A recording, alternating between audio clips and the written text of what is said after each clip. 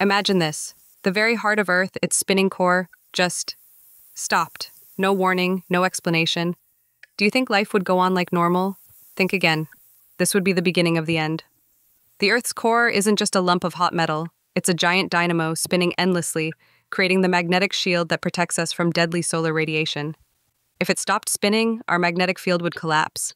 Compasses would go haywire, GPS would fail, and auroras would light up the sky like never before.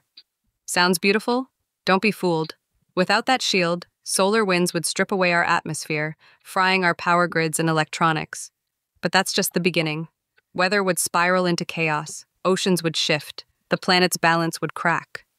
Birds, whales, even migrating humans who depend on magnetic navigation, lost. And within centuries, Earth could look more like Mars, a dry, lifeless wasteland. Now here's the real question.